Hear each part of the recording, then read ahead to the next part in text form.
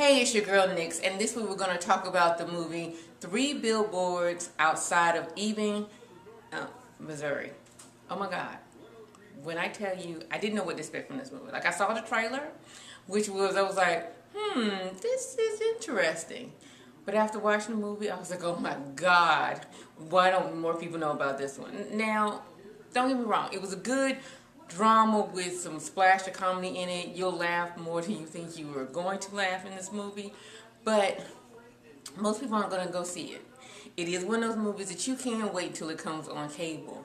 But you will really, really enjoy it. And it's one of those movies that is going to sneak up during award season. And it's going to get nominated. Like, I ain't never heard that movie. Yeah, it's one of those movies.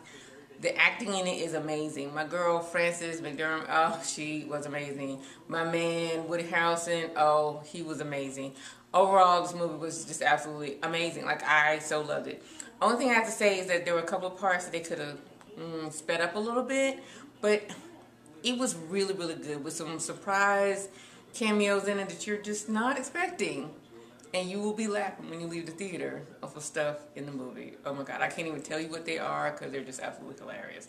But it's totally worth seeing. I'm going to give it an A- just because some places it was a little too slow.